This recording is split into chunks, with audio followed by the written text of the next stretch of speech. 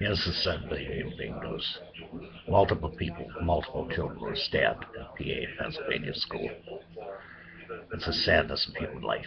Children do kill children. That's a fact of human life. That's the truth. That's the reality of human life. Sandy Hook happened and now happened in Pennsylvania. But what is setting these children off? Something has to be setting these children off. Could it be the cyberbullying, which causes a high rate of suicide? Could it be the bullying in school? Could it be something wrong in the home? God knows what it is.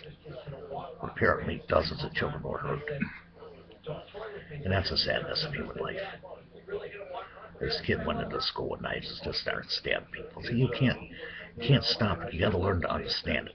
You got to learn to realize what causes it in order to stop it. Parents have to look and be aware of what's going on with a child. Well, they might not always